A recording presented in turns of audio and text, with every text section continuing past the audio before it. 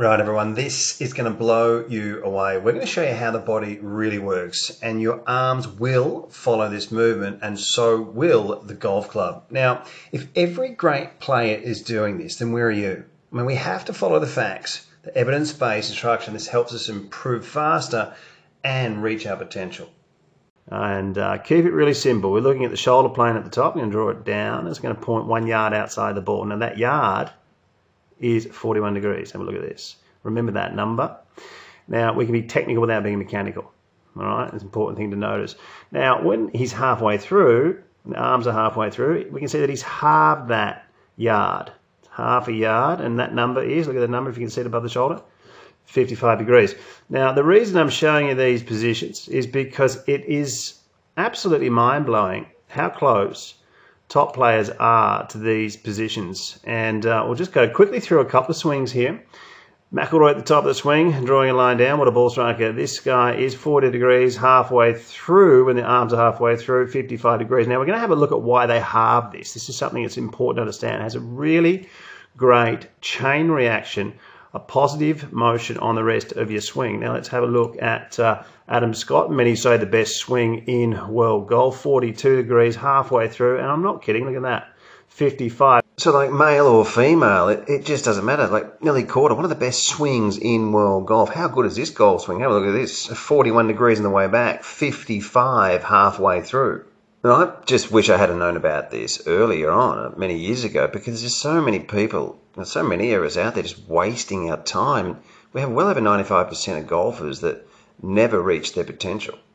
And it's just such a shame. This is the engine room, right? This sets off the chain. This is how you swing good, right? This is the golf swing. Have a look at Sam Snead here, one of the best ball strikers of all time. I'll draw a line down here. Have a look at that. 40 degrees at the top, 55 halfway through. I mean, it's incredible, isn't it?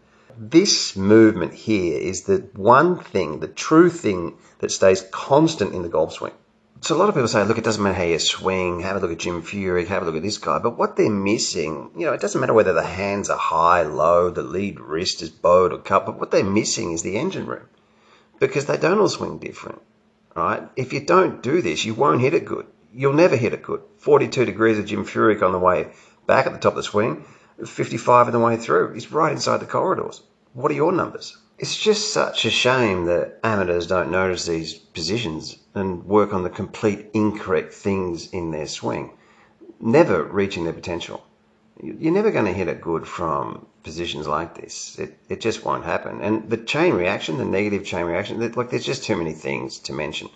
So let's have a look at some of the best drills that we can do to get our bodies moving like top players.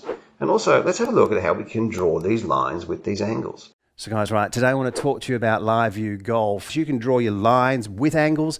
I've been showing a lot of people on YouTube the 40-degree shoulder rule, the PGA averages of movement, 55 degrees through the ball, 12 degrees of shaft lean, and you can get in there and get closer to these proven averages of movement. And the closer you get, the better you hit. We know that these days every top player is filming their swings, right? And video really is the best feedback for your golf swing. This thing here is absolutely mind-blowing, really. You can see yourself simultaneously as you're making movements. It works off sound, so you hit a shot, played back automatically. You don't have to touch the screen, hooks up to your iPad and your iPhone, and you can look down at it and stay in posture. Like, you can even put the camera or the live view back here, draw a line on your belt buckle to see where that is, have a look at your takeaway, rather than looking in mirrors and trying to get this. This is the best way to train. Guys, it's an absolute no-brainer, and I highly recommend, if you're a dedicated golfer, guys, there's a discount code in the link below. Absolutely incredible training aid. So people, right, why are we seeing these great ball strikers, some of the best ever, past and present, halve or steepen this shoulder plane through the golf ball? It's a very interesting area. I think the important message here to get across to everyone is that the amount of tilt and turn, the combination of tilt and turn, it needs to be appropriate. Now let's have a look at this. Now, when we're seeing these great players steepen the shoulder plane through the ball, what we're seeing is the lead side extend, the right side shorten, and this lead shoulder, it acts as a wall. It prevents the top half from moving forwards when the shoulders get too level, so that they can transfer their weight, getting across, closing up this gap, getting 4 to 6 inches of lateral shift, but getting this to extend. So you're getting yourself there really inside the PGA averages of movement.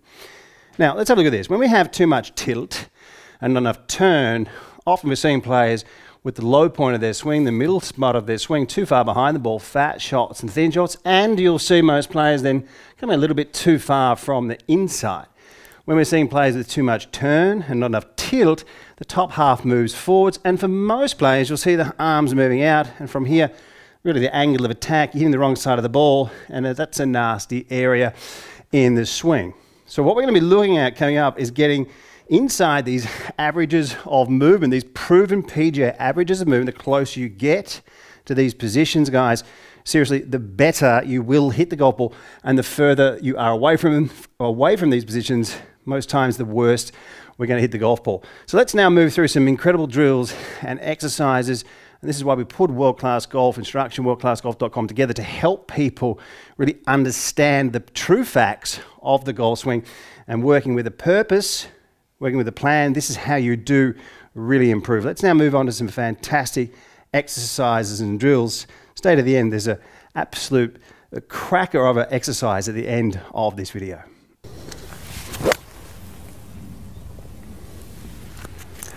So guys, right, getting the shoulder in the right position. I'm going to show you how to practice it and keep it simple here. So get your reps in. I mean, you got to get your reps in, right? You got to hit a lot of golf balls. Otherwise, you know, there's no magic wand, and jumping from YouTube video to YouTube video can be quite confusing at times. WorldClassGolf.com, evidence-based instruction. Now, guys, have a look at this. We got to, if you imagine if you had lipstick on, you don't want any lipstick right, on your shirt, right? So when you get to the top, you feel like that it's just touching your chin and it's not covering your mouth. High left shoulder, high right hip here coming down. We're in all sorts of trouble. So here's how you practice it. All right, take your address position, get 3 swings. 1, 2, extend that right leg back. 3, all right, and then give it a hit. 1, 2, 3, hit. 1, 2, 3, hit. So guys, right, how are we? Looking around the corner, getting closer to the 55-degree PGA average here. This is a really great picture. I got this off Alex Elliott in the internet. He did a great video, and it really stays in my head. And what it was he was talking about opening up a window, getting your upper body out the window, looking around the corner and reaching to give someone something, or reaching out. Now what it does is it gives you this high left pec. It almost feels like you could have, or imagine that you have water dripping out from your ear. The reason I like it is it's transferable straight away to the golf course. So you can think that and hit, and it's not disruptive. And this is always a great thing when we have a swing thought. It helps us, because naturally when we turn, for a lot of people, we turn level and we don't turn high, keeping the right side of your face down, left side here up, and you can really hit it harder. And some of the tests that Dr. Neil and I have done in World Class Golf Instruction, picking up speed and distance, especially for a lot of the senior golfers, is turning high. The tendency when we hit it hard is to turn level, and this really helps us to be able to plow through the ball, and it can take the left side out of the golf course. Guys, let's have a look at some feels now and some drills and the ways that we can get ourselves closer to these PGA averages of movement.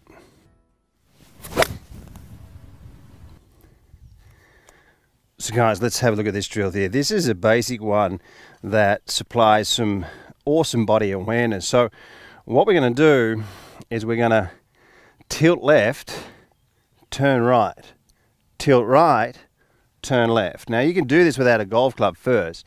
You just tilt to the left, turn to the right, tilt to the right, turn to the left. And this is going to get you in a great position.